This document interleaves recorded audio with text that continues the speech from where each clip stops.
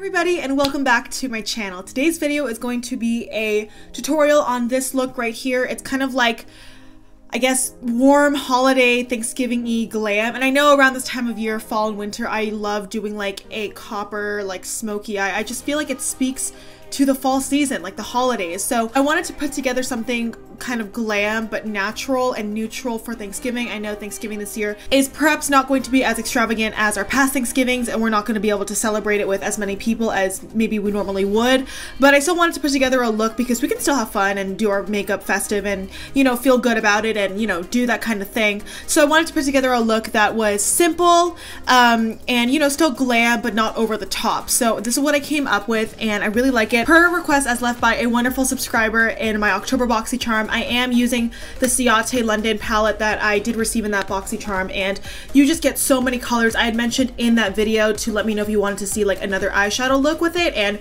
that's what I did. I know in that video I used a lot of the blues and I wanted to go for something polar opposite, so we pulled a lot of the coppers and the golds and the purples and the you know, reds. So that is what I did today. And I also tried out this Kiss lash glue liner that I bought in like my Huda Beauty wear test foundation review video, where I went to Ulta and I hauled a couple of things, and I actually tried this liner today, and I was so pleasantly surprised with how fast it was to like literally apply as an eyeliner. Like, I don't think I've spent as little time on my wings as I did today. For some reason, it just went on like a dream and I didn't have any issues. And then I applied my lashes right after because I didn't want it to like dry before I could apply my falsies. So I applied my Ardell double wispies, and besides the fact that these are a little bit old and have glue on them, so the tips aren't sticking as well as they should, I think they went on so well. Like, I was very, very impressed by how easy it was to pop on the lashes and how durable the glue actually is. So yeah, I really do like this look. Let me know what you guys think. If you recreate it, let me know. But yeah, hopefully you guys enjoy this look, and if you want to see me apply it and show you how I got here, don't forget to please subscribe to my channel, hit that notification bell so you know when I post, and without further ado, let's go ahead and get on into it. Okay, we're going to start off by priming the eyes. I'm going with a Pretty Vulgar eyeshadow primer, and I am just squirting a little bit onto each finger and then rubbing that into my skin. I couldn't think of the word. Then I'm applying my e.l.f. Line and Define eye tape. And then I'm taking the Ciate, the Editor New England palette, and then starting off with this nice kind of neutral taupe shade all over my crease with my Morphe M504. And then going with this deeper kind of taupe. It's still neutral, not super duper deep, but I just want to add a little bit more definition, so I'm not applying this as liberally as I did with the initial shade. And this is also with a Morphe brush. It's not as fluffy.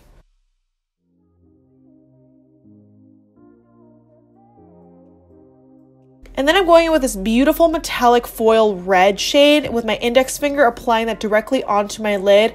And as you can see, I'm just focusing this more on the inner corner, inner part of my lid. Because then I'm going to take this beautiful gold shade, and then on the rest of my lid, I kind of apply that as like a sandwiching effect. So it's going to go a little bit from red to gold, and then I'm applying this nice kind of shimmer satin-esque kind of plum shade on my outer part, so it goes from like red to gold to a plum. And then I'm going to take this dark brown on this e.l.f. brush, and I'm just going to accentuate the outer corner a little bit more just to apply a little bit more depth. This is a great way to make your eyes look a little bit more dimensional and also more smoky. Then I'm going with this kind of cooler tone purple, and then all over my lid I'm just applying that with this brush. And I just wanted to do that so the lines between the first initial three colors don't look as harsh. They look nice and blended together.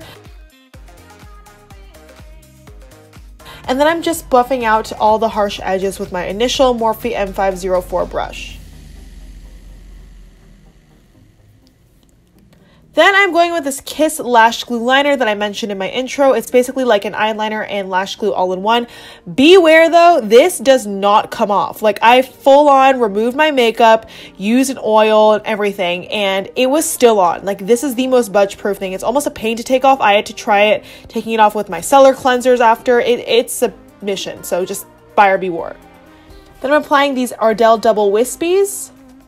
And yeah, they stayed on pretty well though, so no complaints about the performance. Make sure that you apply your lashes right after you apply the liner so it's still tacky. Then I'm going in with this Makeup Obsession Even Out primer. As you can see, this makes your face look a little bit more white because it has that green tint that cancels out the redness. And then I'm taking my LA Girl Pro Matte Foundation in the shade Light Tan on my Juno & Co sponge, and this is going to make me look super yellow on camera. And yes, I was still a little bit more yellow than I normally am in person as well, but on camera it is so accentuated, and I think it's because the contrast with my face, like the primer that I'd already kind of like whitened out my face because it was green. So yeah, I look kind of borderline scary, and it looks like I'm much warmer than the rest of my body, but I was self-tan this day, so in person it ended up being all right. Then I'm taking my e.l.f. Camo Concealer in the shade Medium Sand to highlight under my eyes. And this is really just going to balance everything out. So it's all right. It's all right. Just trust the process, people. And that's the thing too. Like, if you apply a darker foundation, you can always go ahead and, you know, kind of attempt to fix it with a brightening concealer when you highlight your face, and just blend it in, and it'll really just kind of make a difference and not make your face look super duper dark. It'll kind of neutralize everything. Then I'm just blending that in with my same Juno & Co sponge. The thing is that when you apply lashes, or at least when I do due to my eye shape, when I apply lashes first, I'm not able to get into those nooks and crannies between like my eyeshadow, because obviously I don't want to pounce a sponge over my eyeshadow. So I'm just taking a smaller, more precise Juvia's Place brush, and I'm just going around the edges that already have makeup. Then to spot conceal the rest of my face, I am taking my Smashbox Studio Skin Flawless Concealer. And this is also lighter than that LA Girl foundation. So again, just trying to balance things out here.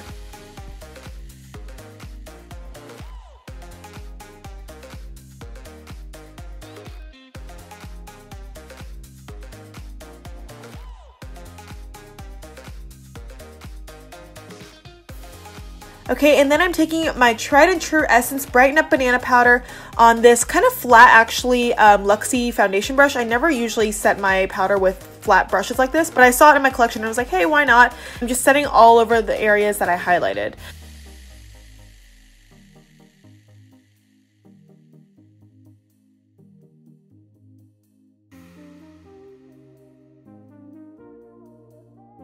And then I'm taking my Milk Blur Loose Setting Powder, and this is in the shade Light Medium. The packaging on this is kind of hard to get product out, but once you do, it's a really nice powder. It's talc free.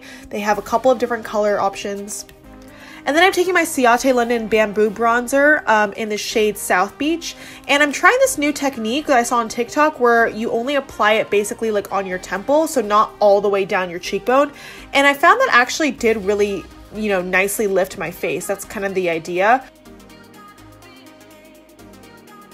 And then I am just applying a little bit of that on my nose as well, just to slightly contour it.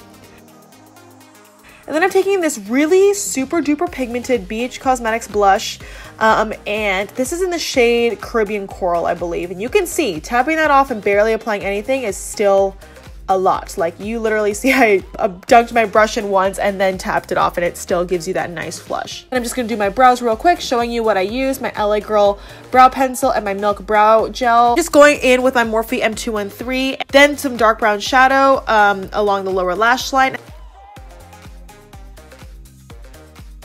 and then buffing that out with a taupe so it doesn't look super harsh.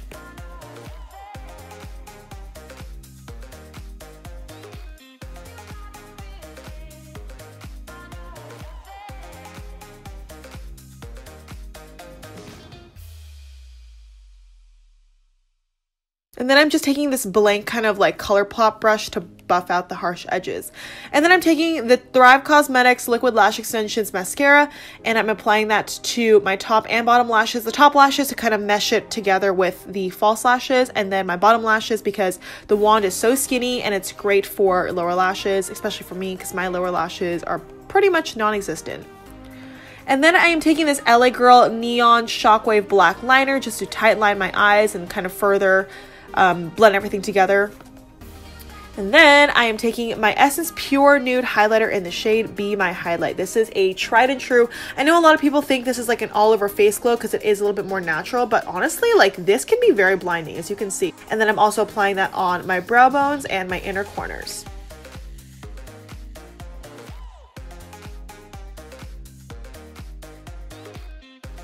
Okay, and then I am lining my lips with one of my favorite liners of all time, the Milani lip liner in the shade Spice. I don't know why this shade is the best, and I don't know if it's just me, but the shade Natural does not go on as nicely as this one, and I don't know if it's because it's lighter, so I can't really tell.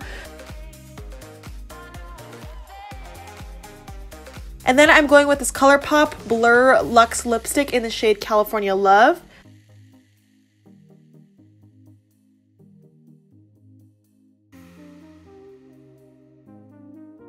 And then directly on top of that, going in with the ColourPop Ultra Glossy Lip in the shade Are We Done? And this is a super pigmented gloss. You actually don't need to apply any color or anything underneath, but I just wanted to apply it as like a finishing glossy touch. And it just so happened to match my lipstick. And then I'm just going to set the face down with the normal Morphe Continuous Setting Spray. And then we're done. Thank you guys so much for watching. I hope you guys enjoyed this look. Happy Thanksgiving, and hopefully I will see you in my next one. Bye!